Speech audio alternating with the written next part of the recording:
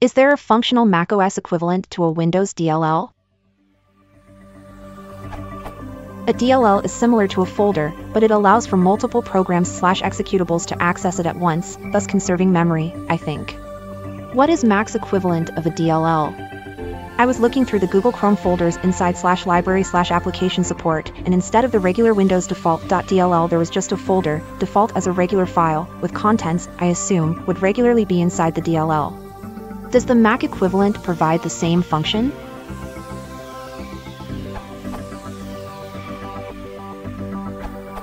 The equivalents to a Windows DLL on OS X are frameworks, Cocoa, or dylibs, BSD.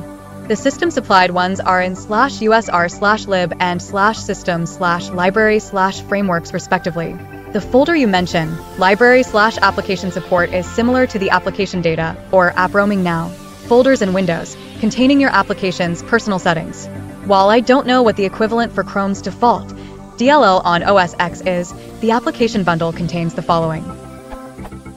Guessing from the size, it looks like Google Chrome framework might be important. The folder frameworks just above doesn't contain much of interest. There's no real DLLs in OS X, Linux, or any POSIX for that matter. They don't make the differentiation. Why? A lot of Mac stuff, for one, is self-contained. Apps are really just folders after all. The binaries in Mac OS X and Linux and other *nixes use the ELF, which stands for executable and library format, for both libraries and executables. The default file that you found in there was probably an ELF binary. Update, DMCK points out that .dylibs are under the macO format exclusive to Macs. It's hard to distinguish the two by sight, however, because neither of them actually require any extension.